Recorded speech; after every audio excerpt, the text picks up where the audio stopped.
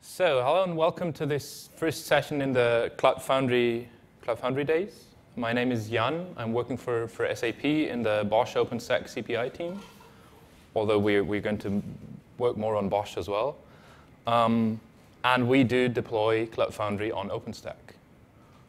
At least according to the survey, we're not the only ones, so it's a prominent workload.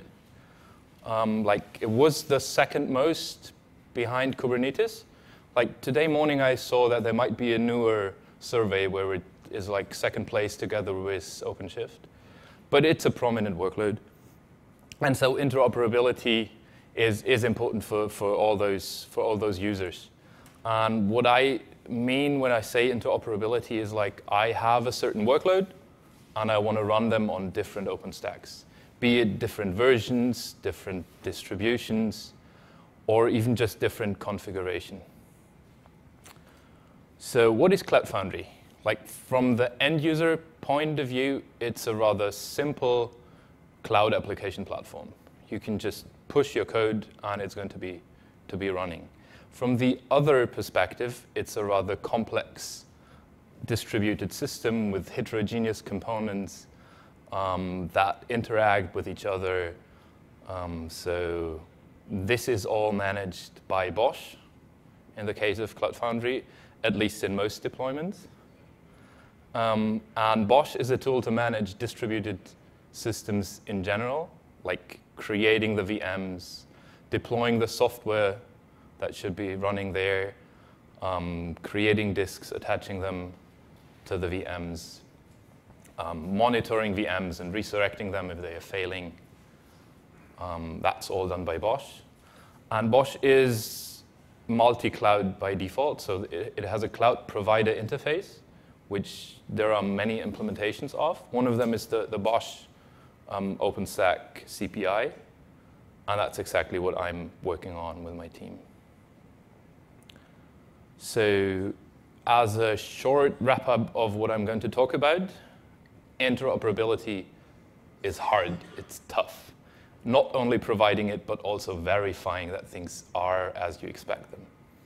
And what we see from the OpenStack community, like the dev core recommendations, RefStack, is just not enough. Like, I mean, OpenStack powered platform is far from being you can run Cloud Foundry there, really, really far.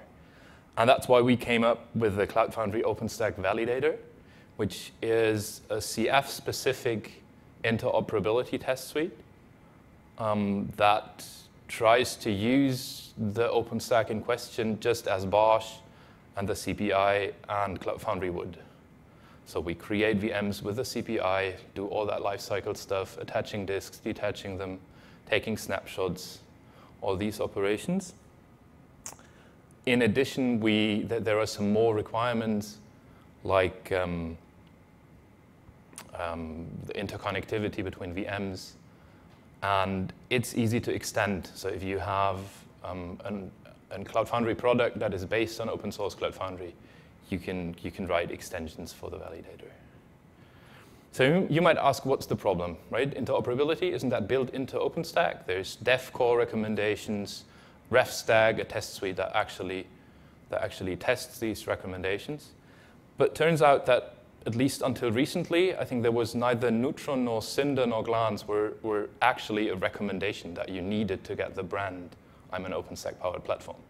I think that changed recently, so there is a new JSON file in the dev core repository that actually includes some Neutron stuff and has some Glance and Cinder stuff. But yeah, that was not the case until recently. The second approach to interoperability that we've seen the first time on the Barcelona summit was the Interop challenge, where like 16 people were on stage deploying the same workload to 16 different OpenStacks.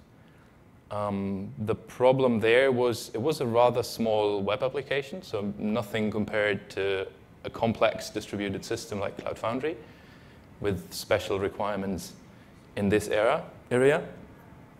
And it uses a library, a Python library called Shade, that actually hides all those problems, all those incompatibilities and interop problems. by having a cloud config that tells the library where it has to apply the compatibility switches. So it's going to work for exactly 16 OpenStacks. And that's a big problem. I mean, you can use that for public clouds maybe, because then there will be a provider of that. But as soon as you install OpenStack on premise, who's going to manage these configuration files? So in short, 16 people doing the same workload on 16 OpenStacks is a really good thing. So don't get me wrong there. This is a step forward for the OpenStack community. But it does by no means imply that I can run my workload on my OpenStack. So basically, if you either deploy Cloud Foundry on OpenStack or provide an OpenStack that should run Cloud Foundry as a workload, that's the question that you want to answer, right? To have answered, does it run on this OpenStack? The sad reality from our point of view, like as the Bosch OpenStack CPI team, we were approached like, here's a new OpenStack, can we run it there? And from our point of view, the sad reality is there is no interop. There is different versions, different distributions, even different configurations can make the things break. So for us, it meant really for each new OpenStack installation, testing that from the ground up, which we did by actually running our continuous integration pipeline against that. So it meant using Terraform to prepare the project with network and keys and stuff like that, then installing Bosch, then installing Concourse, which is our CI system that is deployed with Bosch, and then setting our pipelines and having them run. And most often, we had them fail. So it's a long list of manual steps.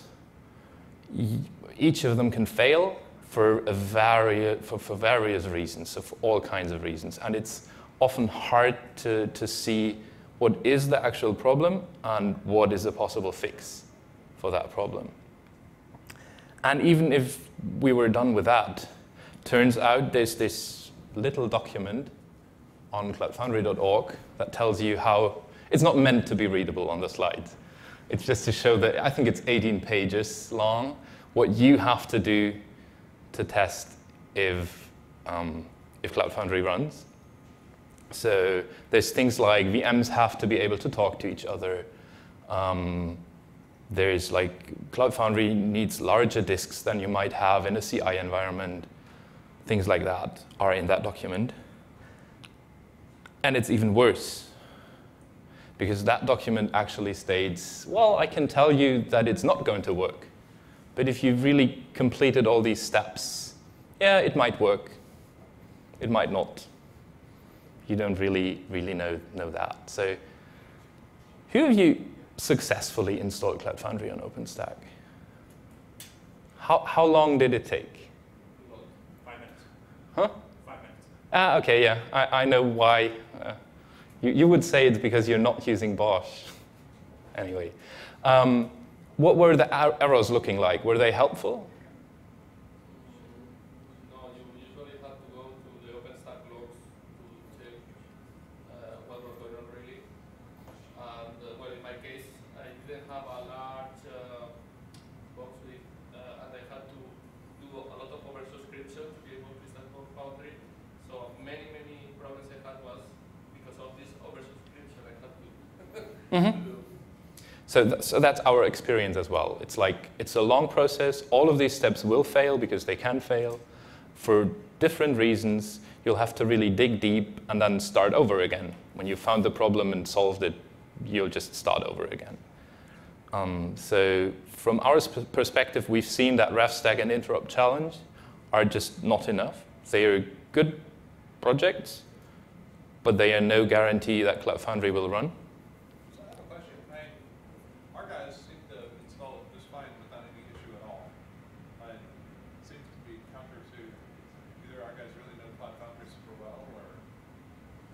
I don't know, maybe they know OpenStack really well, or they chose the right OpenStack installation? So we actually have two different teams doing it. So the PCF team, they are separate. They don't interact with the OpenStack team at all. Okay. So yeah, I don't say that this can't happen, but like it's not our experience. So either you have a brilliant OpenStack team, a brilliant Cloud Foundry team, whatever. Maybe I should state that we are hiring, but anyway. So our experience is like RefStack and Interop is a good thing, but it doesn't work for us to guarantee that Cloud Foundry is going to work. So we came up with this as an alternative, like a small command line application. There's some preparation work you have to do for the project for the OpenStack. So you need to have a project there, a network, a reserved floating IP, some stuff, but that's documented. And there is a rather small configuration file with about 10 mandatory values. Half of them is like OpenStack credentials, network IPs, things like that. It's not a lot, and then you can just run it and see if everything is fine. This is like the principle that we apply is what I said already in the beginning. We really use the CPI to interact with OpenStack, do the life cycle that Bosch would normally do. And in addition, on VMs that we fire up, we do some more sophisticated tests, like can they actually reach each other network-wise, and things like that. Is like the API rate limit is one of the checkpoints in the documentation, how you check if the OpenStack is ready to run. We have some pre-checks like that work on the API level as well. Like are the security groups set and things like that. Testing network connectivity of VMs, like can they reach the internet, all kinds of things. But now coming to the maybe more interesting point, I mean, seeing that green is really, really cool. We didn't have that often in the first run, so most of the time we had problems. So the question is, if it goes wrong, what went wrong? How can you fix it? And so I brought some example outputs in case you had problems. So one of the things we need to check is Bosch needs to access VMs via SSH. That's for talking to for providing Bosch SSH for you, so you can SSH into the machines. And then we have actually two checks, like a small pre-check, just checking the security group, so for the easy failure that you just don't have a security group allowing that traffic. But we are then SSHing into a VM and actually trying to reach another VM on port 22. Doing that with netcut, and in case of failure, just reporting the output. This is a bit long. I actually filed a bug on our project for that because SSH unfortunately logs its warning on error, on standard error, so we print it here. We should actually get rid of that because we know what it's going to print. But it's the netcut sad, it says it can't connect to that VM, is the basic thing that you see there. Cloud Foundry VMs have to be able to reach the internet, like build packs need to download stuff from somewhere. So we actually do a stage check, so to say. Like first we try an NS lookup if DNS actually works, and that's the failure I brought with me. So we try to reach DNS with the configured service, and if that fails, we provide you with an error. There's another unfortunate bug here, so that's a little bit faked because it's not fixed yet, I guess. Unfortunately, NSLOOKUP logs its error to standard out, so we don't print it. So I actually added the last line that says what NSLOOKUP has as output.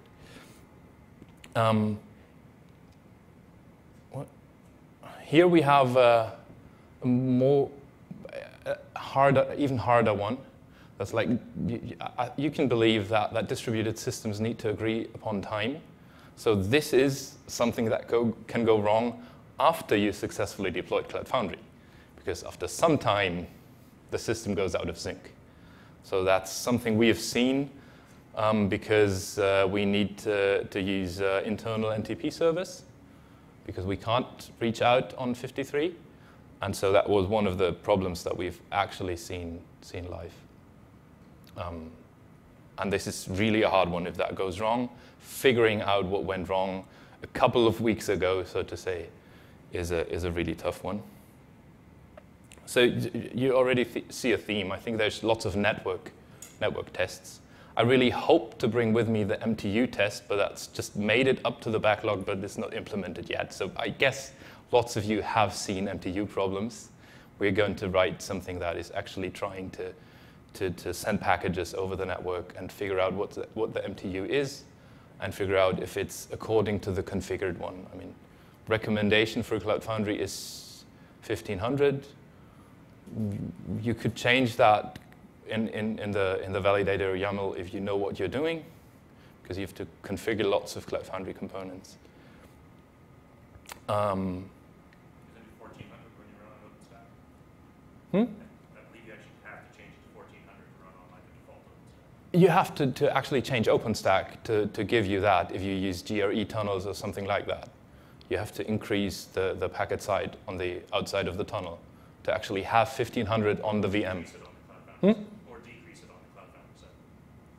Either one. True, either one is good, but yeah, I think I would recommend to actually change the OpenStack to say, like, you never know if there's a component in there where you missed the configuration or that is not configurable or whatever. So I would actually give the VMs 1500. But you can change that. And it's not yet implemented. That's like on top of our backlog as one of the next tests that we introduce here. But it's not there yet. That's another thing that's from these 18 pages of documentation.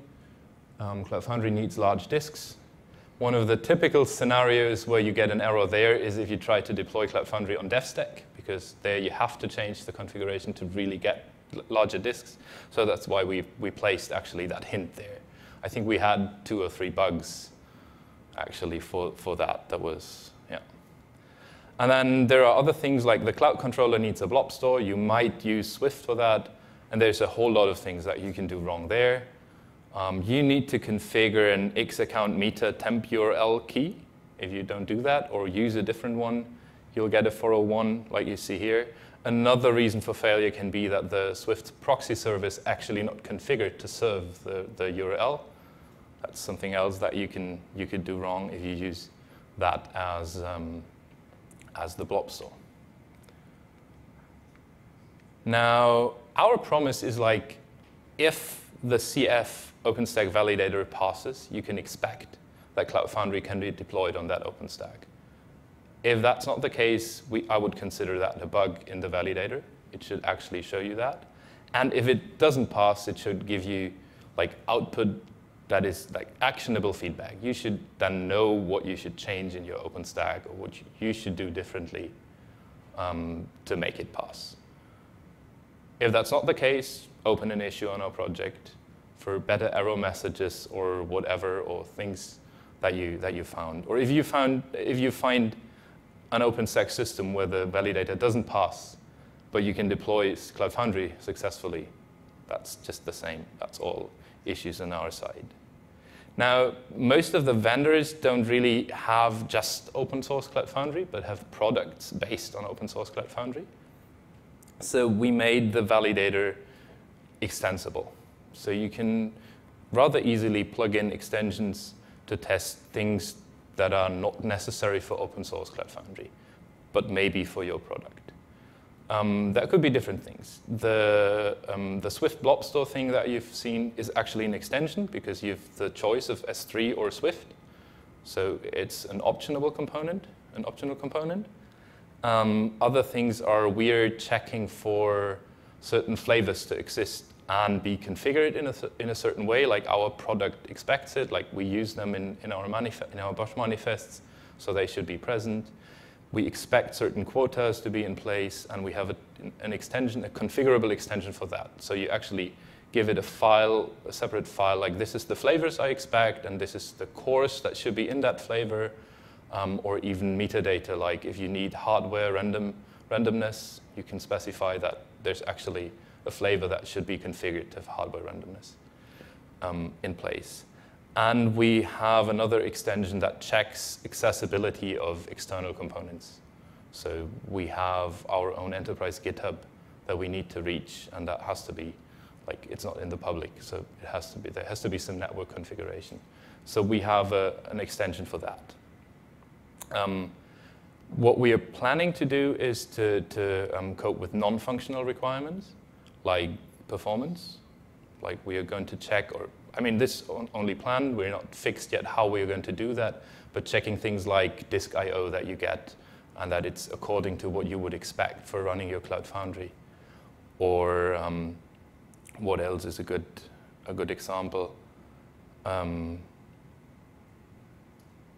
There's security recommendations that we're going to place in there, like if you're using Swift as a blob store, you should probably have a user that is only allowed to use Swift and is not allowed to fire up VMs or shut them down. So we'll probably do that as extensions so that you can act. It's a recommendation. If you want to do it differently, then just don't turn on the extension. And you can actually write your own extensions. We provide an API for you, like that you can easily call the OpenStack APIs via Fog OpenStack. That's the Ruby library that we use. Or you could use the CPI to do things. And we've resource tracking implemented. So every resource, you can add resources to that tracker. So after the test run, everything is going to be cleaned up. Like VMs that are left in place because, I don't know, the test broke before you shut them down. We are actually going to cope with that. So there are APIs that you can use to easily create extensions so that you get an answer to that question, like, is your Cloud Foundry-based product running on your customer's OpenStack? So coming closely to a conclusion, we've seen that RefStack as the least common denominator is not enough for guaranteeing that Cloud Foundry runs. Interop challenge in its current state isn't either. And I've shown you a tool that we actually use to get an answer to the two questions that are there. Like, will Cloud Foundry run on my OpenStack? Will my Cloud Foundry-based product run on my OpenStack? Now, is that how interop or interop checks should be?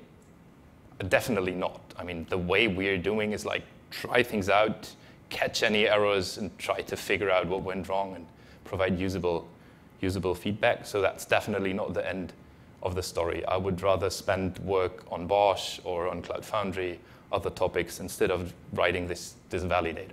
That was out of necessity. And there's an interesting project in the OpenStack community that's called Oak Tree, which is based on the Shade library that I've talked about, like the library that's used for the interop challenges. And their goal is to provide a gRPC endpoint, and in the end, something that actually gets the required capabilities from an OpenStack. So you could run it just against any OpenStack that provides its capabilities. And so writing a validator like we've done would be just checking, does it support creating large disks? Check.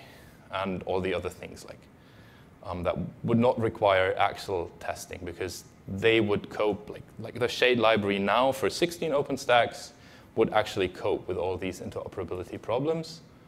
So that's a really interesting project that we're going to follow closely to see how that goes. Because of the gRPC approach, we could actually use that, like generate a Ruby client that we can use instead of Fog OpenStack, or changing Fog OpenStack to actually use that, whatever would work there.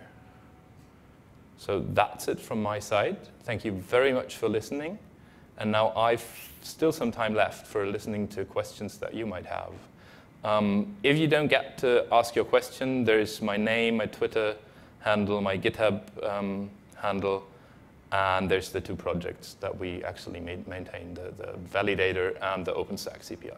So again, thank you. And if you have questions, we have 2 microphones in the room so that the recording also has the questions.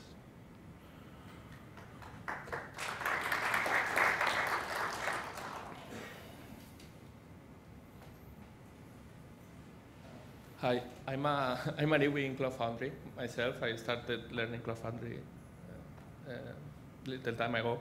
I find it very interesting, but there is one question I have is that I understand that your validator has OpenStack specific commands, right? Yeah. Okay. I was wondering. I mean, I find this project very interesting, and I wonder if it could be infrastructure agnostic, like saying we don't care where we want to deploy Cloud Foundry. We just want to test that we have the proper infrastructure. Just an idea. Yeah, I mean, we have tests that actually use the IaaS APIs, so that would have to be like moved out of the core test suite maybe, but we use the same interface to the CPI that Bosch uses. So we do shell out to the CPI like Bosch does, so it should be as easy as Bosch can be used against different infrastructures. It's just we have not yet seen the use case for doing that on AWS. So from our perspective, AWS is rather stable, and if Cloud Foundry works there, it's going to continue to work there. But it could be changed to actually allow different CPIs, yes. As I said, there are some API calls, and there's an API that gives you access to OpenStack, so things would have to change there. And you would probably have to provide the APIs for that specific IaaS that you're going to target. Any specific IaaS you had in mind? No, just when I was in this job description, I thought, oh, it would be interesting. For example, maybe not at AWS because it's just one instance, but maybe for Teamwork customers, or so it could be. Should be possible, yeah. You could get maybe more momentum. Yeah. Yeah. I mean, I'm actually interested in that myself because I've got a side project to create a Kubernetes CPI, and that would be really interesting to actually check, because that's a similar situation. So you actually might deploy Kubernetes to somewhere and might have to check if it's configured correctly. So yes, that's a use case.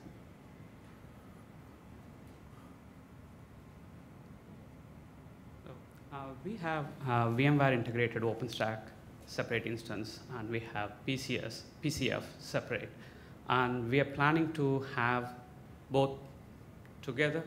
So what would be your advice? Like, can we integrate that, or can we have both a separate instance and applications talking? Ours is a large distributed applications. So I would like to know, like, we are in a planning stage. Yeah, I'm not sure I got the question correctly. So, okay, we have VMware integrated OpenStack and PCF. Both are running separately, but the applications are talking integrated. So we are thinking about moving PCF into VMware integrated OpenStack to run over VMware integrated OpenStack. So is it advisable to do that? Have you seen any implementations like that? I haven't used that. We're mostly running SUSE Cloud. So we have a dedicated OpenStack that is not running on VMware, but no, so I don't really have an advice. It should be possible, right, if it's an OpenStack integrated VMware. In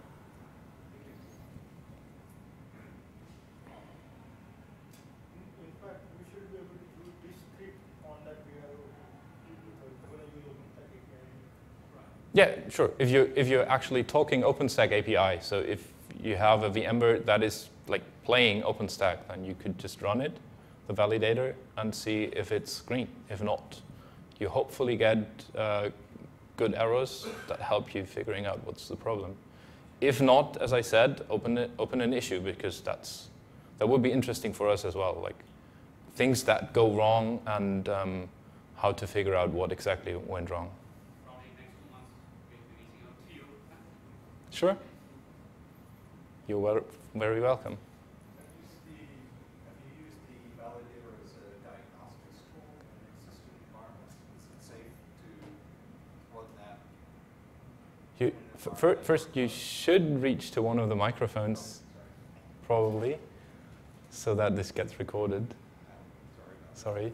Have you run the validator as a diagnostics tool in known working environments that are exhibiting problems to try and discover what the underlying issue might be?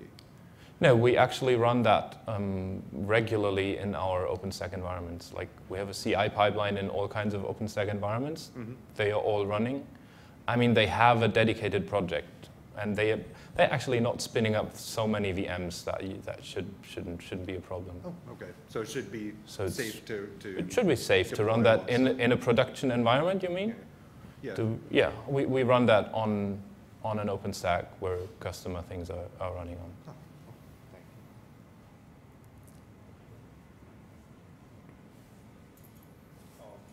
Does Cloud Foundry support native Swift API for Blob Store, or do we have to have any S3 API installed on top of Swift?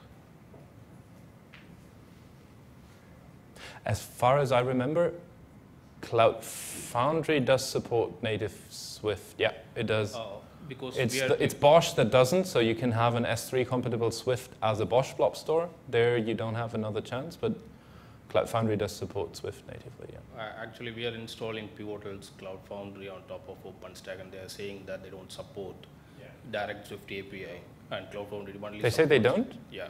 The Cloud Controller has actually, it has an implementation for a Swift blob store that is using fog APIs. So because I don't know what's... Yeah, the problem here is S3 API is a third-party component, and it's not well integrated to the OpenStack foundation. And there are some support issues regarding installing S3 API on top of Swift. So is there any plan or roadmap that you guys are going to directly support Swift API? I guess you have to ask that question to Pivotal, because as far as I know, it's possible to use Swift without a compatibility layer. They are saying that the open... I mean, actually, sorry for interruption. Actually, for writing that test, we checked out the Cloud Controller code to see what they are actually doing with Swift, and they were using it natively, using fog APIs. Because as far as I know, Pivotal's Cloud Foundry is completely open source. They don't modify anything, and they're directly using the BOSH CPI. I'm not sure, but I'm just asking. I mean, as I said, if that's about the BOSH blob store, then that might be right, because BOSH doesn't support Swift natively.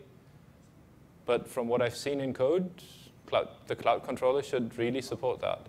Yeah, it could be BOSH blob store. Yeah. Yeah. You can't get to Cloud Foundry without going through BOSH or PCF. Yeah, sure. That's like, as far as I know, we actually use, I don't know, either S3 directly or an S3 compatible Swift for BOSH, but we do use Swift as a blob store for our Cloud Foundry. All right, thank you.